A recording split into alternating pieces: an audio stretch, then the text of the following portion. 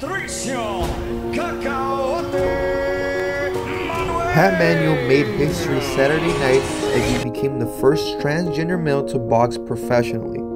But the road to his debut match has been a very difficult one for Pat. The battle for Pat has been fighting outside the ring his whole life. Born biologically a female but feeling like a man, Pat felt like he was living a lie. Pat has always had a passion for boxing and fought as a female in the Olympic trials back in 2012. After that, Pat began his transition, which involved surgery and hormone treatments, also losing his original coach and training facility after his transition. It didn't stop there. After his transition, it was extremely difficult finding opponents to face Pat, as many agreed to fight Pat but then would drop out of the match after finding out about his surgery.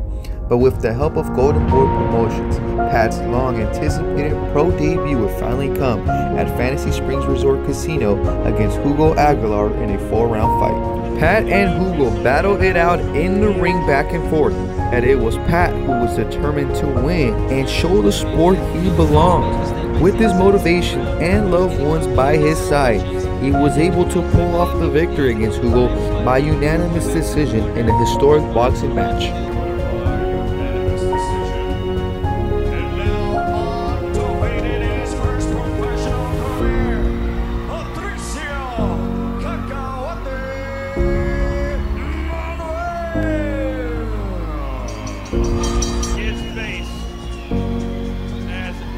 Jeremiah, an historic win and an historic place in boxing history here in 2018.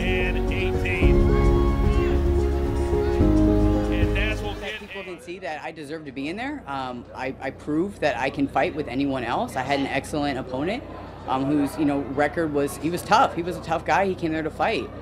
If there's people that don't respect me, I'm not really concerned with them. There's always going to be haters, and that's not really the reason why I fight. I don't fight for other people, I fight for myself. And fight for himself he did, as he showed he belongs in the ring.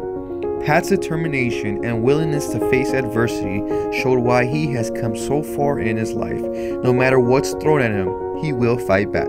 For Cougar News, I'm George Ventura.